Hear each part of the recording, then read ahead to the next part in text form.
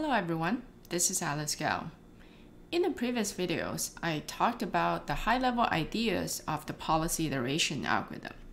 To make it more concrete, let me now run through an entire example executing the policy iteration algorithm. Obviously, we can't do this with a very large example because I have to calculate everything by hand. So I constructed a tiny example that we can work with. So here is a tiny grid world, a 2x2 world, where we have two goal states, +1 and -1, with reward +1 and -1. So there are really only two states that we're concerned with. So S11 and S21. Those are the two states we want to determine the policy and also figure out the utility values. The setting is pretty much the same as the more complicated example that I talked about before. So the reward of entering a non-goal state is -0.04. So same as before. And also we'll keep the transition probabilities to be the same. So whenever we are trying to go in and direct a direction, there is 80% chance that we will end up going in the intended direction.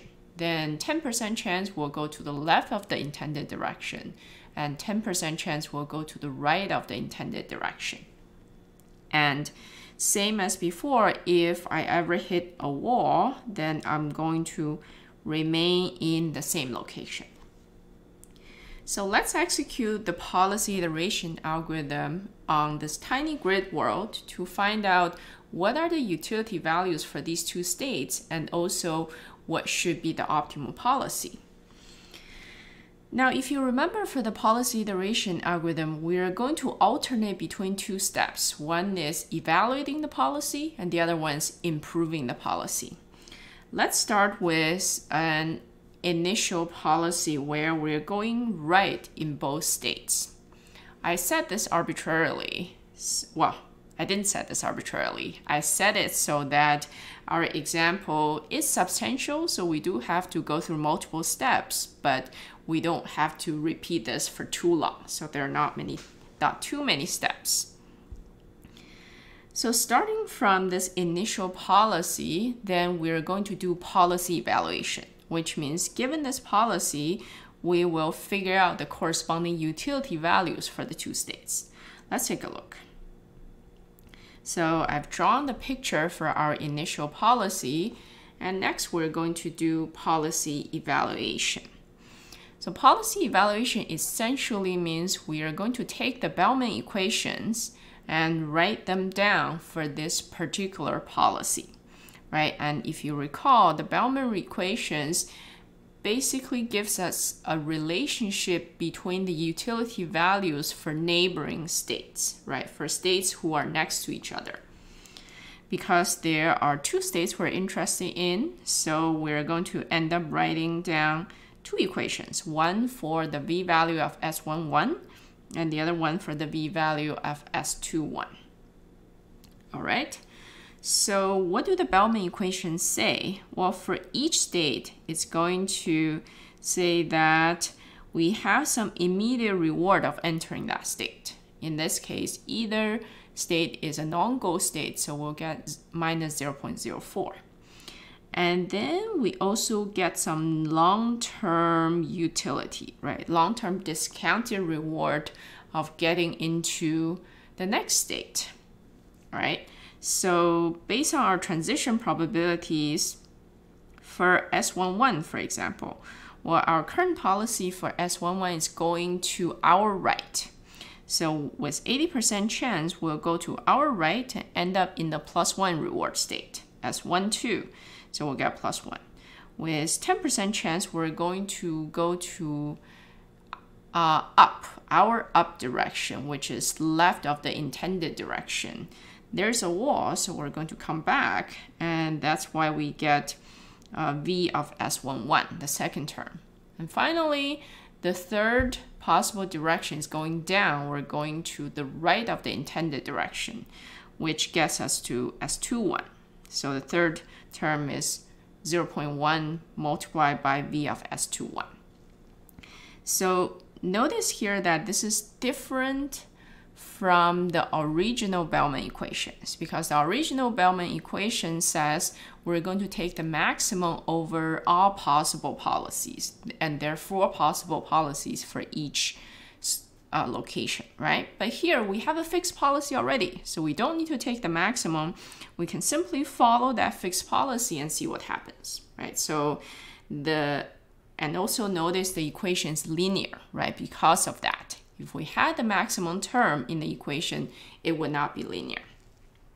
So the equation for S21 is very similar. Let me just talk through it very quickly. So we get the immediate reward again, and because our policy is also going right, so with 80% chance, we'll get into the -1 reward state. With 10% chance, we'll go up and get into S11, and with another 10% chance, we'll go down and get into S21 because we hit a wall, right?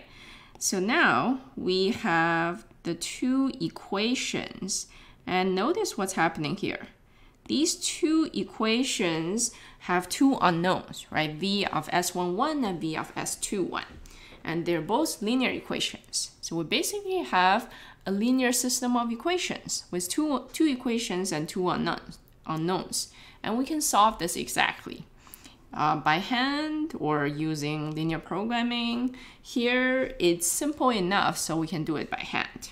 So the following steps are simply me trying to simplify the equations and solving them by hand. So first, wrote down things, combine terms, combine sum of the terms, so you get these 2 equations, and next I multiplied one of them by a factor and then add them together, so to eliminate some of the term. Anyway, you should be able to do this from linear algebra. So the final result is that V of S11 is 0.75 and V of S21 is minus 0.85. And these 2 numbers somewhat make sense, right? Because both policies are going right. So for the top square going right, we will probably get into the +1 state, which is great. So that's why V of S11 has a positive value and it's close to 1. Whereas for S21, we'll probably get into the -1 state. So that's why the number is negative and close to -1 as well. Right, so this is the first policy evaluation step. So starting from the initial policy, which is going right in both squares, we derive the utility values for the 2 squares. So next, what we're going to do? Well, we're going to, based on these 2 utility values, derive a new policy. So this is the policy improvement step. The policy improvement step says, given the utility values, what is the best policy? Right, so on this page and the next page, I'm going to solve for the best policy given the current estimates of the utility values. Well, what is the best policy for S11 here, right? So I consider all possible policies, therefore, going right, going up, going left, and going down. And for each of the policies, I'm going to calculate my expected reward or utility. So I ignore the immediate reward because I always get the same immediate reward. So the only difference is really what happens next, right? So I calculated if I went in the intended direction, then how much do I expect to get? If I went to the left of the intended direction, how much do I expect to get? If I go to the right of the intended direction, how much do I expect it to get? And finally, I get a number. So this is my expected long-term reward if my policy is going right, right? So having done the 4 calculations, then finally we just have to compare all the numbers and pick the policy that gives us the largest number. In this case, the policy of going right gives us the largest expected reward, which is 0.79. All right, so given the current utility values, the optimal policy for S11 is going right. Similarly, we can do this for S21, and similar calculations you can take a look on your own time. But in the end, we found that the best policy is going up. And this makes sense, right? If you look at S21, going right will most likely give us a reward of -1, whereas going up, there we have a positive reward there, right? We have a positive reward of 0.75. So that looks pretty good and much better than -1. So probably going up is a good idea. This is it for our policy improvement step. So after this policy improvement step, what happened? Well, before the policy improvement step, our policy was going right for both squares. After the policy improvement step, we found a better one. So the better policy is going right in S11 and going up for S21. And since the policy changed, we have to keep executing the algorithm, right? Remember, for policy iteration, as long as the policy changes, we have to keep going, and we can only terminate when the policy stays the same, when we cannot improve the policy anymore. Okay, that means we're going to do policy evaluation again, right? So our current policy is right and up, and we'll follow a very similar procedure to do the policy evaluation. Of course, these two equations will look different now because, well, in fact,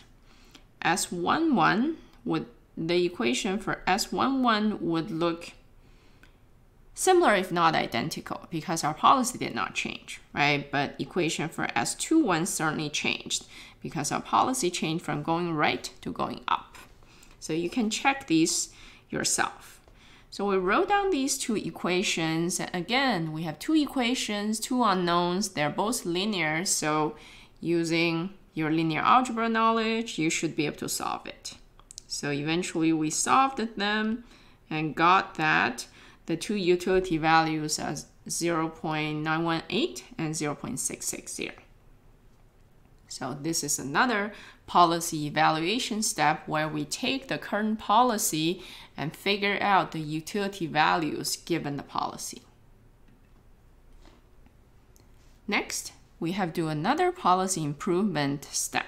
So given our current utility values, which are 0.918 and 0.660, can we derive a better policy? Is the policy going to change? Is the best policy going to change? So the process is exactly the same before.